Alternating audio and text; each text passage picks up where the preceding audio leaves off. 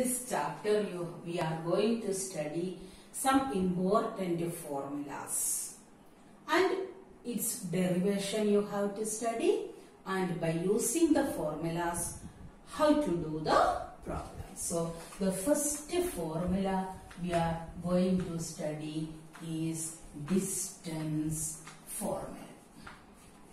Distance formula. Okay. Distance formula means how to find the distance between any two points in a plane. That is known as distance formula. So this is the plane. In this plane, if two points are marked like this, how to find the distance between these two points P and Q? That we are going to derive. That is known as distance formula. So suppose for deriving the formula, I am considering that two points are lying in the first quadrant. We can take anywhere. After deriving the formula, we can change the numbers. That's all. So now I am taking these 2 points are lying in the first quadrant. So I am taking P point as x1, y1 and Q point as x2, y2. So point means always it contains two values. This is called x coordinate, it is called y coordinate. Here it is called x coordinate and it is called y coordinate. So this is our x axis and y axis. This is the origin O. Now for deriving the formula, I am drawing a perpendicular PM to the x-axis, QN to the x-axis first. Again, I am drawing a perpendicular PR from P to QN. So, 3 constructions we did. Draw PM perpendicular to the x-axis, QN perpendicular to the x-axis, PR perpendicular to QN. Now, while doing these constructions, here we got what type of triangle? A right angled triangle we got.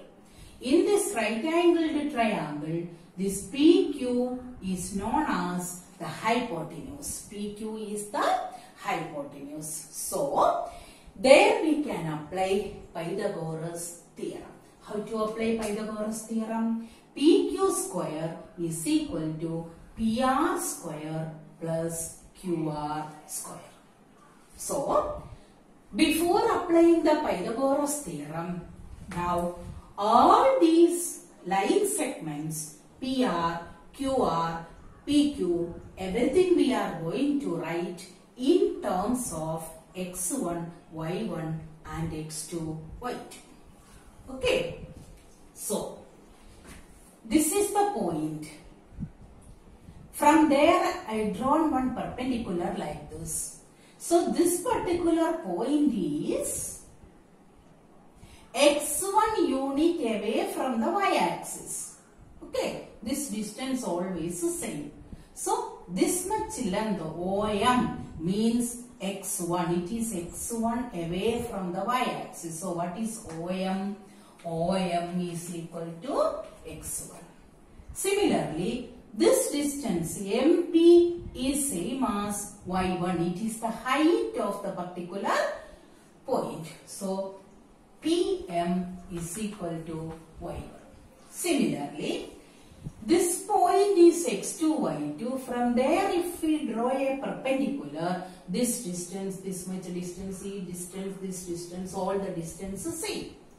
So, this distance and this distance equal means we can tell that ON is equal to x2 and this is the height. What is that height? QN is equal to y2. Okay. Now just you see PR. PR is same as MN. This length and this length equal. But what is Mn you see? It is equal to On minus Om. On minus Om. On minus Om. What is On? X2. Om X1. So PR we got X2 minus X1. Now we want QR. QR you see, how much is QR? It is Qn minus Nr. Qn minus Nr. But what is Nr? It is same as Pm. So we can write Qn minus Pm. It is equal to Y2 minus Y1. So we got PR is equal to X2 minus X1. QR is equal to Y2 minus Y1. Now, in a right triangle PQR, by Pythagoras theorem, we can write PQ square is equal to PR square plus QR square. So, PQ square is equal to X2 minus X1 whole square plus Y2 minus Y1 whole square.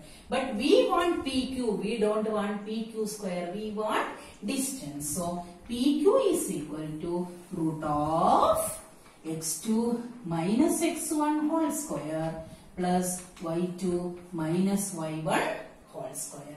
Again, if we want this we can write X1 minus X2 whole square plus Y1 minus Y2 whole square. Why? Because square is always a positive quantity. X2 minus X1 whole square. Just you see, A minus B whole square is equal to A square minus 2AB plus B square.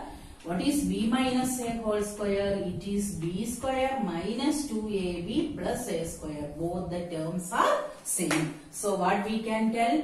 A minus B whole square and B minus A whole square are equal. So X2 minus X1 whole square, if we want, we can write X1 minus X2 whole square also. So what is the distance formula?